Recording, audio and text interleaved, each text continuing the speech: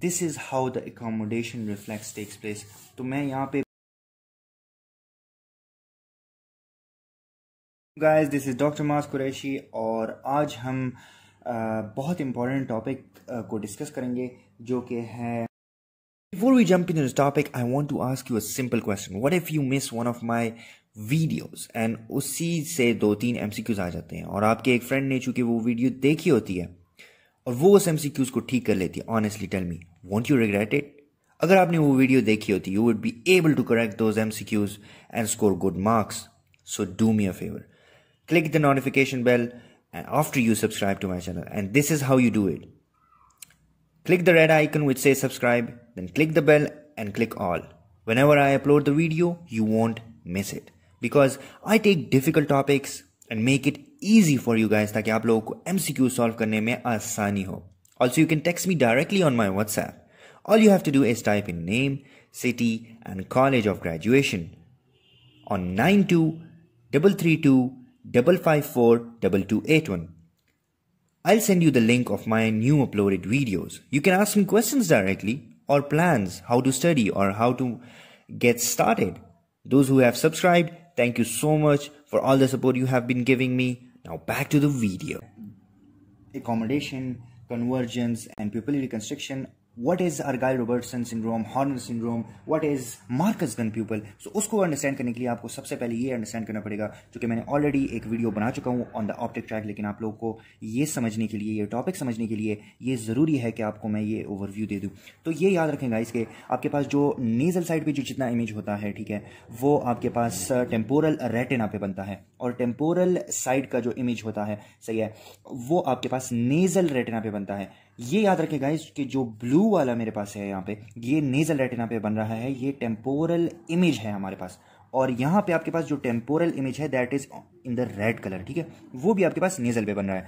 So don't confuse that, it is from the start कि ये जो है वो आपके पास ऑपोजिट साइड पे कन्वर्ज करते हैं, ठीक है, या इमेज बनाते हैं। और जो आपके पास नेजल रेटिना की जो इन्फॉर्मेशन है वो आपके पास क्रॉस ओवर होगी in the optic चिज़्मा on the other side, चाहे अगर वो लेफ्ट है, लेफ्ट नेजल रेटिना की जो इन्फॉर्मेशन है वो आपके पास राइट ऑप्टिक ट्रैक में जाएगी और आपके पास राइट लेटरल जेनिकुलेट बॉडी में जाएगी, राइट प्रीटेक्टल न्यूक्लियाई में जाएगी, और फिर इसी तरह आपके पास दोनों एडिंगर वेस्टफाल जो है वो आपके पास एक्टिवेट होंगे। ये याद रखेंगे इसके लेटरल जेनिकुलेट बॉडी के बाद आपके पास प्रीटेक्टल न्यूक्लियाई। अगर आपने वो वीडियो नहीं देखी तो काइंडली वो वीडियो ज़रूर देखिएगा, जिसमें मैंने ये सारी इन्फॉर्मेशन बता दी है बहुत अच्छे से तरीके से, ताकि आपको याद रहे एग्जाम्स पॉइंट ऑफ व्यू से, या आप अपने TMO राउंड्स में आप आराम से कर सको, या PG राउंड्स में।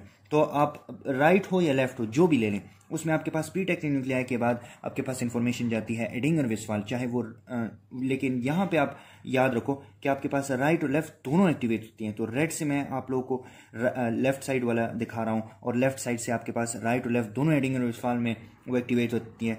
अब यहाँ पे आपके पास इसको मैं क्या कहूँगा भाई, ये प्री साइनेप्टिक आपके पास जो ओकुलोमोटर नर्व है, this is your oculomotor nerve, जो कि आपके पास थर्ड नर्व से डिनोट कर सकते हैं, हम याद कर सकते हैं। फिर आपके पास जैसी गैंग्लियन में जाता है it becomes a post synaptic, और आपके पास ये पोस्ट साइनेप्टिक जो फाइबर्स हैं वो सस्पेंसरी लिगामेंट्स के पास जाते हैं, उसको एक्टिवेट करते हैं, उनको कंट्रैक्ट करते हैं और उनको रिलैक्स करते हैं, और कन्वेक्सिटी इसमें इंक्रीज हो जाती है। और इससे आपको क्या होगा, this is how the accommodation reflex takes place. तो मैं यहाँ पे फिर से बना रहा हूँ कि भाई आपके पास एडिंगर वेस्टफाल से गई और ये सिलियरी गैंग्लियन में गया, ठीक है, और सिलियरी गैंग्लियन में आपके पास सस्पेंसरी लिगामेंट्स में चला गया, ठीक है, और सस्पेंसरी लिगामेंट्स ने क्या किया कि उसने लेंस को कन्वेक्सिटी उसकी ज़्यादा कर दी। So for example it was before this and it, और वो ऐसे हो गया, ठीक है। So now you can see the near image.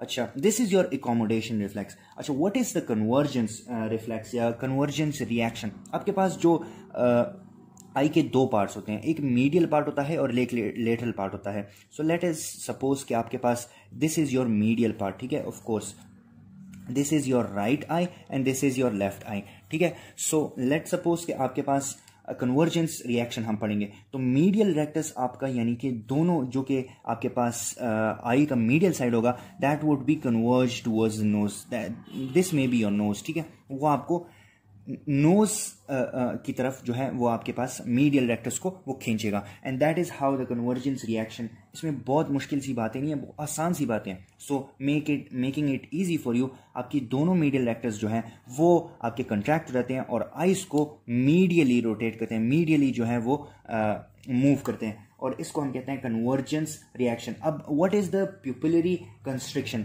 तो आपके पास प्यूपिलरी कंस्ट्रिक्शन क्यों होगा, उसको समझने के लिए आपको ये दूसरी चीज़ एक समझने की ज़रूरत है कि उसमें जब आपके पास कोई भी लाइट हो, फॉर एग्जांपल आपने अपने हाउस जॉब में पढ़ा होगा, या आपने अगर MBBS के स्टूडेंट हैं तो आपने हाउस जॉब में पढ़ेंगे या फाइनल ईयर में पढ़ेंगे या 4th ईयर में आप जब आई पढ़ेंगे तो आपको ये पता चलेगा, या if you are a BDS student you can read it in the 3rd year, कि जब आप लाइट लगाओ या अभी भी आप टॉर्च लो, आंख में मारो, तो आपका प्यूपिल जो है वो कंस्ट्रिक्ट रहता है। That is known as the pupillary constriction. वो क्यों होता है भाई? आपके पास आइरिस की जो प्यूपिलरी डायलेटर मसल्स हो जाते हैं, आइरिस की जो एपर्चर को कंट्रोल करते हैं, यानी कि एक कैमरा होता है उसमें लाइट जब आती है, ठीक है, इट कंट्रोल्स दैट लाइट। तो जब आप लाइट ज्यादा फेंकोगे आई में, चाहे वो लेफ्ट और राइट हो जो भी हो, सही है, तो वो अपर्चर छोटा हो जाएगा, वो प्यूपिलरी डायलेटर मसल्स को कंस्ट्रिक्ट करेगा। इसको हम कहते हैं मियोसिस, MEIOSIS, ठीक है। एक हमारे पास मायोसिस होता है, वो दूसरी चीज है। मियोसिस आई में होता है, ठीक है।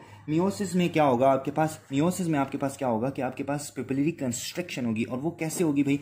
आपने for example this is your left आई, ठीक है, आपने वही सारा मैकेनिज्म, ये this is your lateral geniculate body प्रीटेक्टल, मैं बार बार नहीं बताऊंगा क्योंकि that will bore you and will waste your time, ठीक है। और यहाँ पे एडिंगर वेस्टफाल में चला गया, अभी एडिंगर वेस्टफाल की जगह पे फिर आपके पास ओक्यूलोमोटर, फिर सिलियरी गैंग्लियन।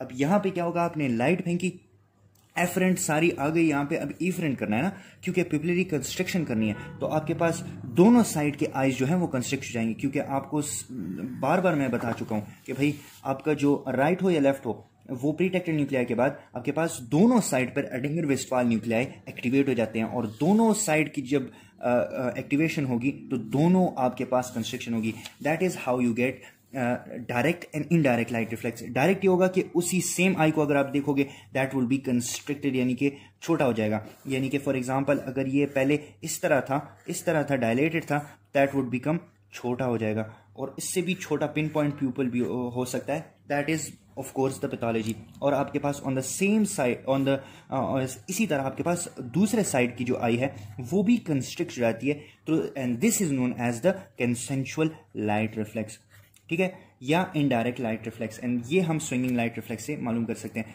अच्छा guys, so this is your basic anatomy physiology. अब हम पैथोलॉजी की बात करेंगे।